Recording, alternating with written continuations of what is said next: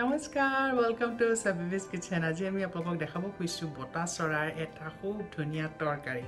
আমি খুব ধুনীয়াকৈ এই ৰেচিপিটো বনাইছো প্লিজ এবাৰ বনাই চাওকচোন আৰু খুবেই ভাল লাগে আপোনালোকে প্লিজ বনাই চাব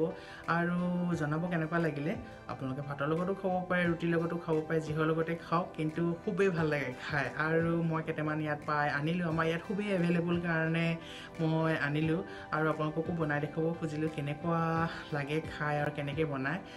ভিডিঅ'টো চাই যদি ভাল পায় প্লিজ লাইক এটা কৰিব আৰু ধুনীয়া ধুনীয়া কমেণ্ট দিব যদি কমেণ্ট কৰিবলৈ এলাহো লাগে তেতিয়াও আপুনি লাইক এটাকে কৰি দিব পাৰে চেনেলটো ছাবস্ক্ৰাইব কৰিব বেল আইকনটো দবাই দিব যাতে ভিডিঅ'বোৰ গম পাই থাকে আহকচোন চাওঁ আমি কেনেকৈ বনালোঁ বটা চৰাই খুব হেলদি হয় আৰু খুব টেষ্টি কৰি ৰান্ধিবও পৰা যায় আজি আমি বটা চৰাই একেবাৰে খাটি অসমীয়া ষ্টাইলত বনাই দেখুৱাম আশা কৰোঁ আপোনালোকৰ ভাল লাগিব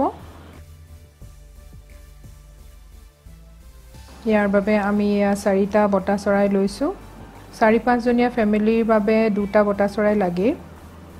এয়া সক সাইজটো তিনি সৰু হয় মোৰ হাতৰ মুঠিটোতকৈ অলপহে ডাঙৰ এতিয়া আমি সৰু সৰুকৈ কাটি পেলাম ঘৰতে আপুনি সহজকৈ কাটিব পাৰিব মহিলাসকলেও সহজতে কাটিব পাৰিব সাইজবোৰ একেবাৰে সৰু সৰু কৰিব ঘৰত চুকা কটাৰী এখন থাকিলে আপুনি বটা চৰাই নিজে ঘৰতে কাটি ল'ব পাৰিব এয়া দেখিছেনে তিনেই সহজ কাটিবলৈ একো বেছি কষ্ট নাই এইখিনি আমাৰ বটা চৰাই কাটি হৈ গ'ল একেবাৰে ওচৰৰ পৰা দেখাইছো কাৰণে পিচবোৰ অলপ ডাঙৰ ডাঙৰ লাগিছে কিন্তু আমি তিনেই সৰু সৰুকৈ কাটিছো আসলতে এইখিনি আমি কাটি বেলেগকৈ ৰাখি ললো অলপমান জালুক 2-3টা কেঁচা জলকীয়া 2-3টা শুকান জলকীয়া 2-3টা ইলাচি আৰু এডখৰ ডালচেনি অলপ দেৰি পানীত তিয়াই ল'ব তাৰ পিছত এটা পেষ্ট বনাই ল'ব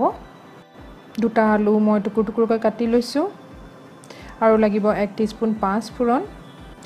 2-3 খিলা তেজপাত লাগিব দুটা মিডিয়াম সাইজৰ পিয়াজ মই সৰু সৰুকৈ কাটি লৈছো 1 টেবুলস্পুন মিট মছলা লৈছো আৰু আদা নহৰু পেষ্ট 1 টেবুলস্পুন লৈছো আৰু লাগিব সোৱাদ অনুসৰি নিমখ 1 টিস্পুন হালধি আৰু 4-5 টেবুলস্পুন মান মিঠাতেল এতিয়া আমি কেৰাহীত তেল গৰম হ'বলৈ দিছো তেলখিনি গৰম হওঁতে তাত তেজপাত কেইখিলা দি দিছো লগতে পাঁচ ফুৰণখিনি দি দিছো মাংসত পাঁচ ফুৰণ ব্যৱহাৰ কৰা দেখি চাগে অলপ আচৰিত হৈছে কিন্তু আমি কম যে এবাৰ আপুনি এনেকৈ বনাই খাই চাব আৰু পাঁচ ফুৰণ দি খাওঁতে কেনেকুৱা লাগিলে আমাক জনাব আকৌ কমেন্ট যোগে এতিয়া আমি কাটি থোৱা পিয়াজখিনি দি দিছো গোটেইখিনি ভালদৰে মিহলি কৰি আপুনি হাই ফ্লেমতে 2 মিনিট ভাজিব বটা চৰাই ৰান্ধিলে আকৌ তেল অকণমান হৰকৈ দিব লাগে কাৰণ বটা চৰাইৰ পৰা অলপমানো তেল নোলায় আদা নহৰু পেষ্টখিনি মই এতিয়া দি দিছো এইখিনি এতিয়া আদাৰ কেঁচা গুণটো যোৱালৈকে মিডিয়াম ফ্লেমত লৰাই লৰাই ভাজি থাকিব মছলাখিনি আমাৰ তৈয়াৰ হৈ গ'ল এতিয়া কাটি থোৱা বটা চৰাইখিনি আমি ইয়াত ঢালি দিছো এতিয়া এইখিনি আপুনি হাই ফ্লেমত ভাজি থাকিব সোৱাদ অনুসৰি নিমখখিনি যোগ কৰি দিছো হালধিখিনিও মই ইয়াত দি দিছো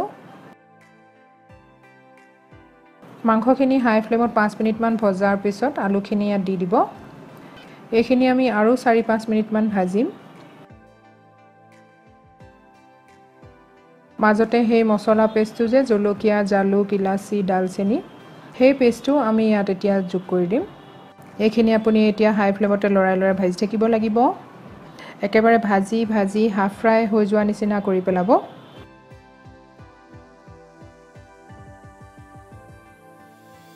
এতিয়া ভাজুতে ভাজুতে দেখিছেনে পানীখিনিও শুকাই গৈছে আৰু তেল বিৰিঙি উঠিছে ইয়াত আমি এতিয়া মিট মছলাখিনি দি দিছো সকলোখিনি ভালকৈ মিহলি কৰি পেলাব এতিয়া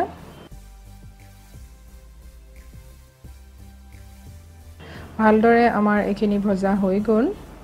ইয়াত আমি এতিয়া 1 গিলাচ পানী যোগ কৰি দিছো পানীখিনি প্ৰথমে হাই ফ্লেমত উতল আহিবলৈ দিব যেতিয়া ভালকৈ উতল আহিব উতল অহাৰ পিছত জুই ফ্লেমটো মিডিয়াম কৰি এইখিনি সিজি থাকিবলৈ দিব বটা চৰাই সিজিবলৈ আকৌ বেছি সময় নালাগে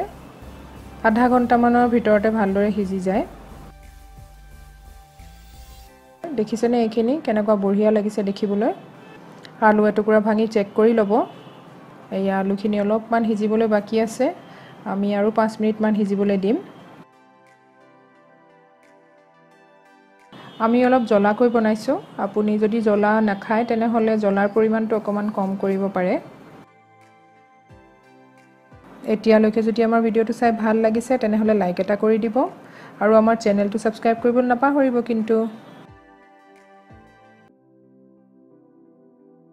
যদি জুলখিনি গাঢ় কৰিবলৈ মন আছে তেনেহলে দুটুকুৰামান আলু ভাঙি দিব